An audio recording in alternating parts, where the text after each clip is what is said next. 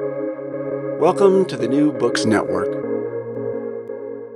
Hello, everyone, and welcome to another episode of the Princeton University Press Ideas Podcast, a joint production of Princeton University Press and the New Books Network. I'm Mark Klobus, and today I'm speaking with Max H. Bazerman, author of the book Complicit, How We Enable the Unethical and How to Stop. Max, welcome to the New Books Network. Thank you. I'm delighted to be with you. We're delighted to have you on our show. I was wondering if you could start us off by telling our listeners something about yourself.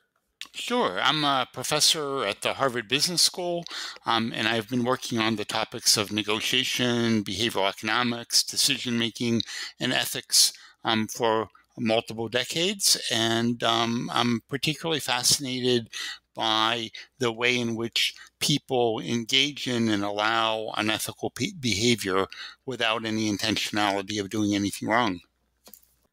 It really is a fascinating subject that I hadn't really thought about quite so intensively until I read your book.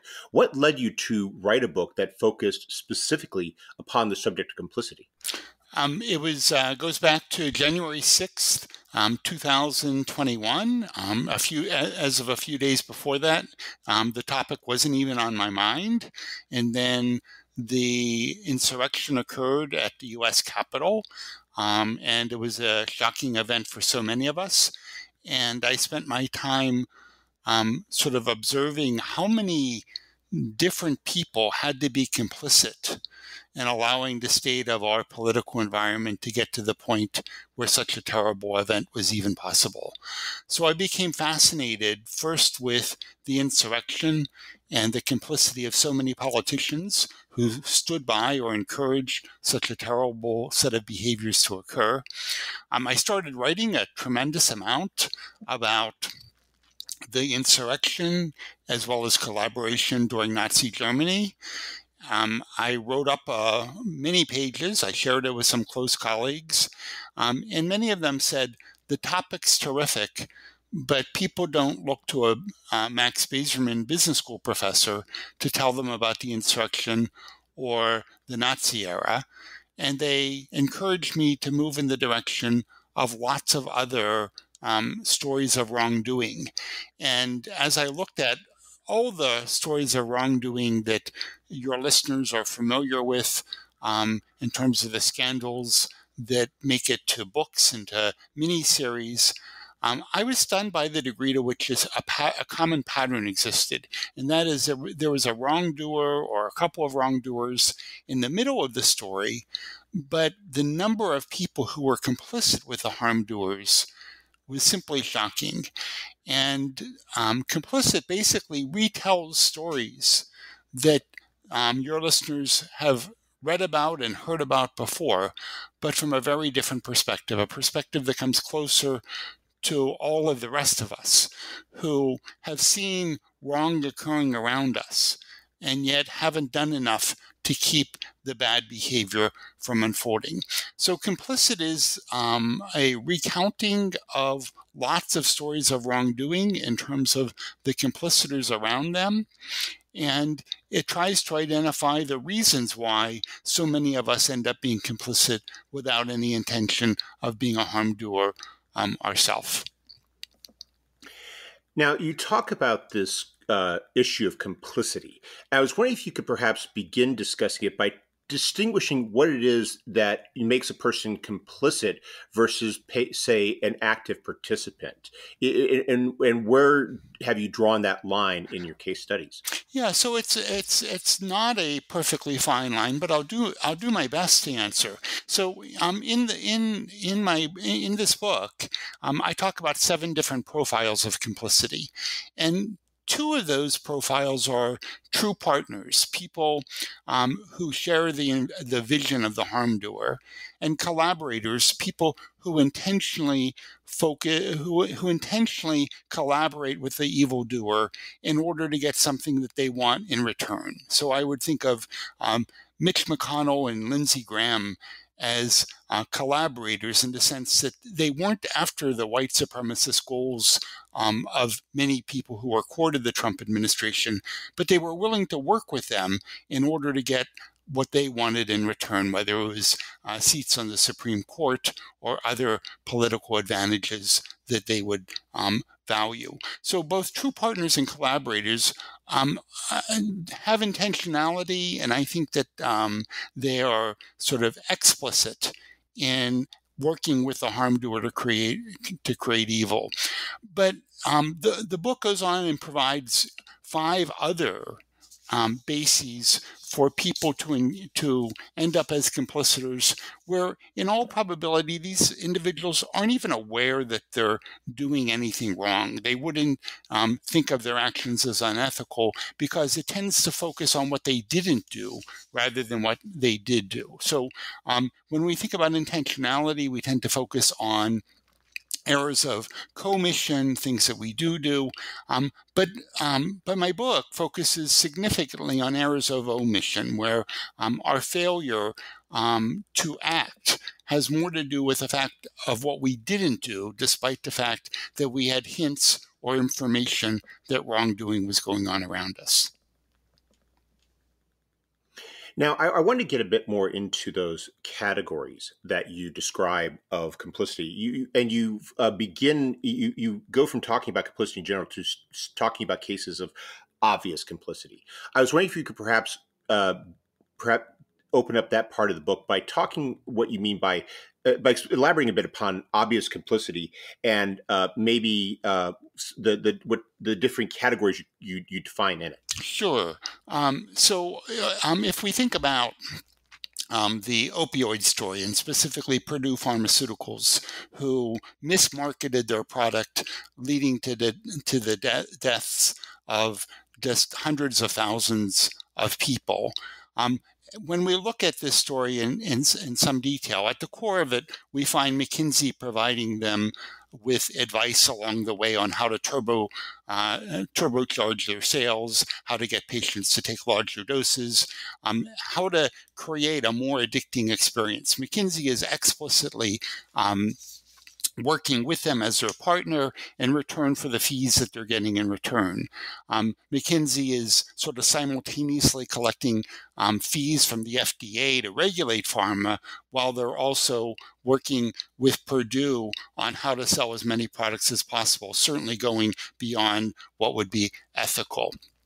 So when we look at that kind of story, I see McKinsey as a true partner of Purdue Pharmaceuticals. But we can look at other situations where there's less active involvement. So if we think about the Volkswagen story, where, and I'm referring to the Dieselgate story, where they were intentionally manipulating tests and as a result polluting the air, which would result in the deaths of many, many people. Volkswagen was sort of the core evildoer in this story. We could identify specific actors within Volkswagen, but we can also look at the unions who worked at Volkswagen and the Lower Saxony government that should have been providing oversight, and they simply didn't. They were perfectly happy for Volkswagen to perpetuate the deaths of many in return for jobs and economic stability. So I see them as collaborators as opposed to true partners, because they want something different, but they work with the core harm doer in creating the harm. So those are the two explicit intentional paths or profiles to complicity.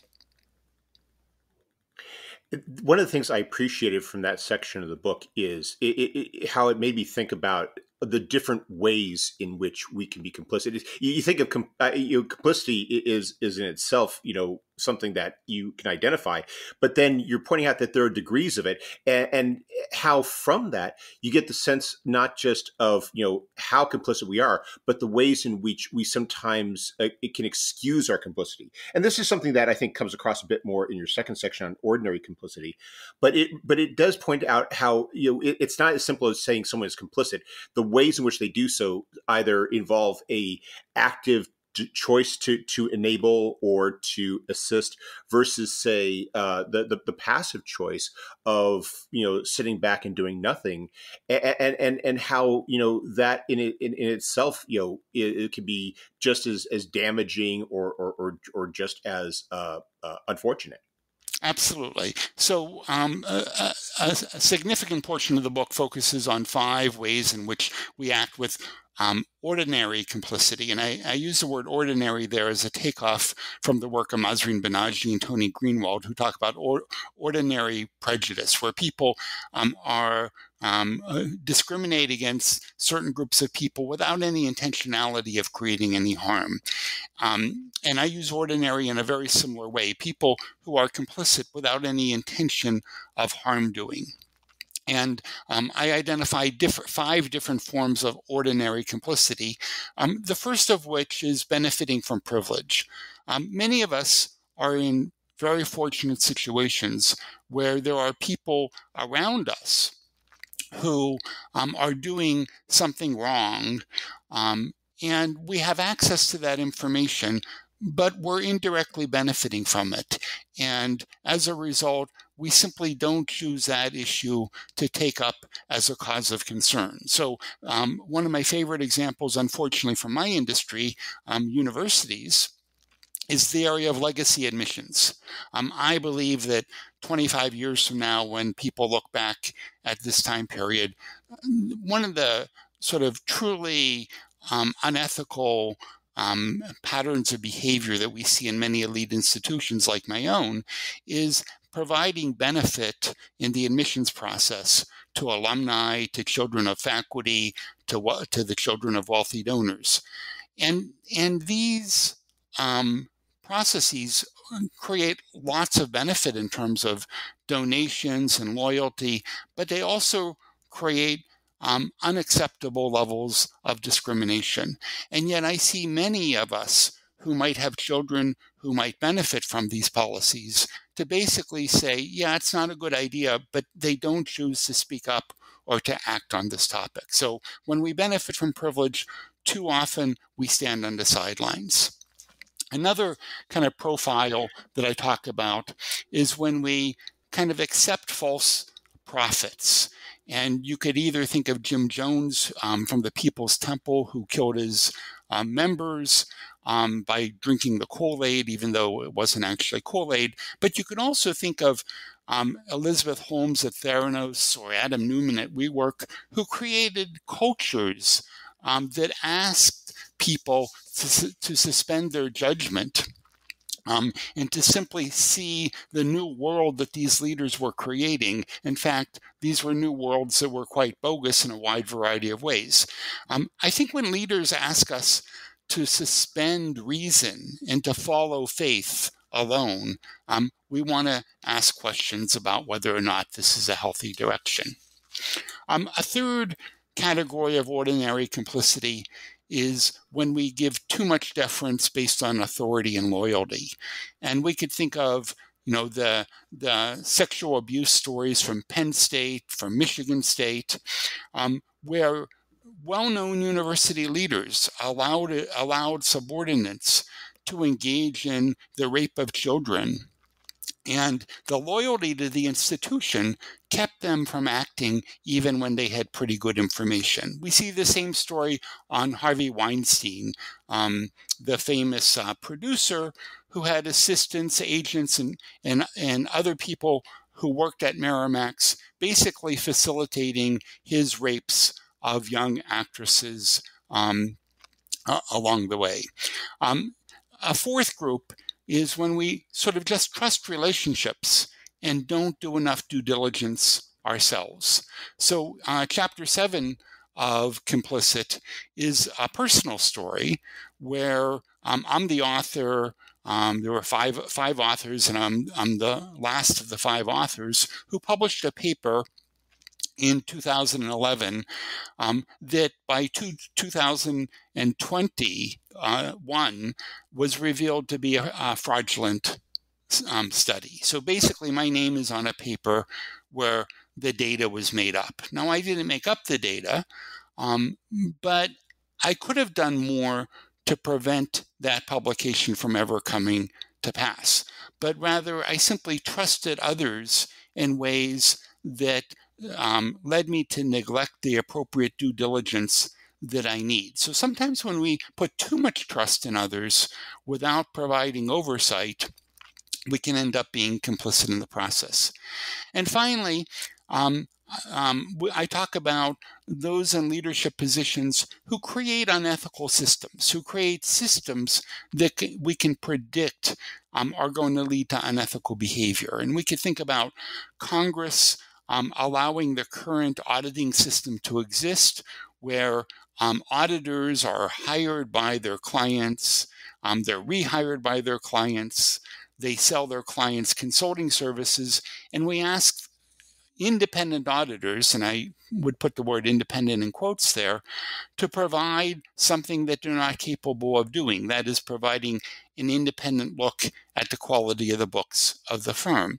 And when we create these unethical systems, we're creating a long pattern of unethical behaviors that we could predict in advance, either in terms of intentional unethical behavior from an economic analysis or from the unintentional behavior that we can get from a psychological analysis by understanding that when people have a vested interest in seeing data in a particular way, they're no longer capable of objectivity.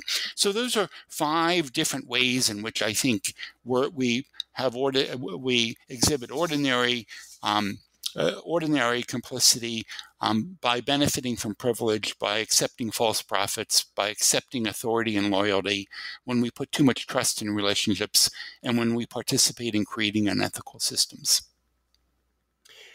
Reading it made me think a lot about how the degree to which we also, as a society, in some ways, excuse this complicity because we turn the complicit into victims. Because I was thinking of Jim Jones and how you make a very persuasive case for how Jim Jones could not have done everything he did by himself. Obviously, he had these people who were helping him, but we tend to treat them as either they were the ones who drank the Flavor Aid and who died, or who were we tend to excuse them as they were misled, they were brainwashed. You could say the same thing for like Elizabeth Holmes and Theranos, that the Walgreens executives were basically tricked or lulled, and that it's a way of how we tend to give people who are complicit under ordinary complicity almost a pass. Harvey Weinstein's assistants, they were workers. What power did they have to do something about it? We're effectively saying to that their behavior, we're excusing them of their complicity because we make them into somehow that they were victims as well on a different level. Terrific summary, Mark. So let me just elaborate on a few of the things that you said. First of all, to fill in a couple of details. So on the Theranos story, which was their blood testing device that basically didn't work. Walgreens, fearing that CVS would reach a deal with Theranos, reaches a deal with Theranos to put this equipment into their stores and to allow this equipment that didn't work to be used on actual patients. And from my perspective, there was a complete lack of due diligence on the part of Walgreens. And I don't think that they were thinking about how do we harm our patients. But I think that when executives don't do the due diligence necessary to protect medical patients, then I think that they're complicit. But I think you have it exactly right, that this occurs without any notion of evil doing. It simply results from people getting blinded by the various psychological processes that I referred to earlier that lead to ordinary complicity.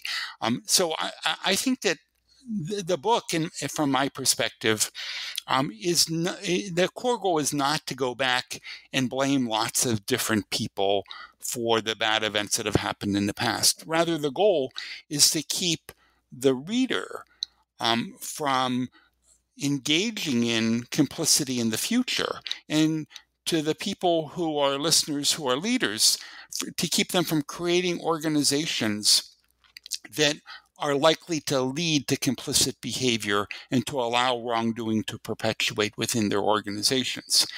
You also sort of bring up sort of this interesting issue that I find to be true, that we tend to like a single source of blame.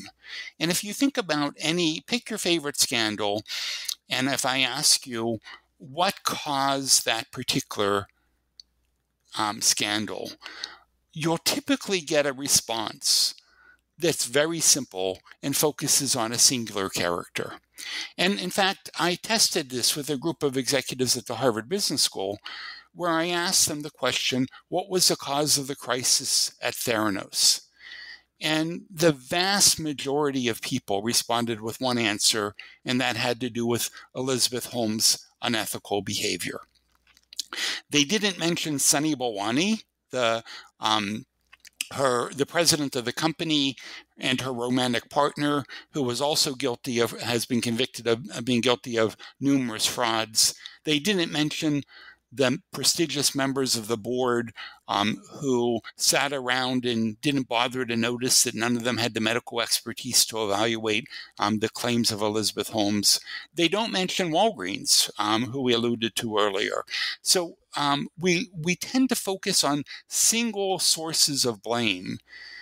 And what that does is it lets the complicitors off the hook from their role and allowing this behavior to occur. So complicity ends up being out of focus, and we don't hold people accountable for their errors of omission.